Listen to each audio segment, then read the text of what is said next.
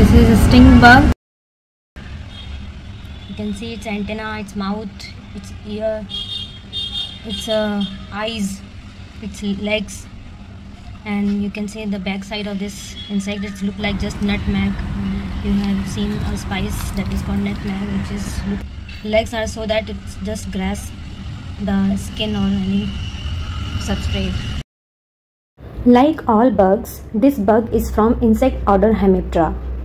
Everyone, including entomologists, refer insect as bugs, which is a loose term, while bugs lie under Hemiptera are called as true bugs because of their mouth parts. True bugs suck plant sap or fluid by their sucking and piercing mouth parts.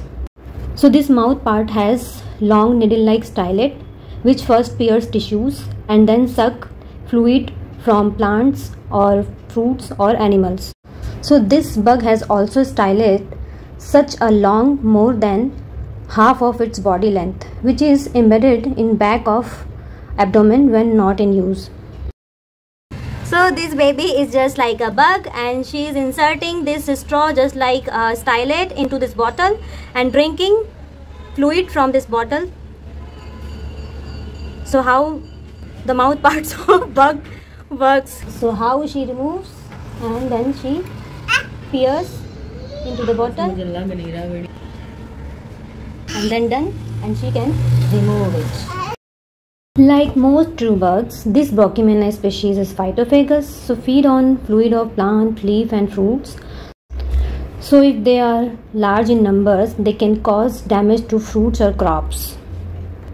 So to control this insect when they can cause damage to crops, there should be a good insect trap that can control the population of this insect bug.